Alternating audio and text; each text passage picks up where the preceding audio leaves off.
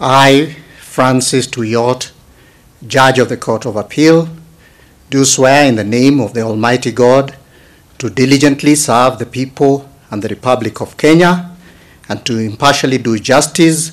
in accordance with this Constitution as by law established and the laws and customs of the Republic without any fear, favor, bias, affection, ill will, prejudice, or any political, religious, or other influence. In the exercise of the judicial functions entrusted to me, I will at all times, and to the best of my knowledge and ability, protect, administer, and defend this Constitution with a view to upholding the dignity and the respect for the judiciary and the judicial system of Kenya and promoting fairness, independence, competence, and integrity within it. So help me God.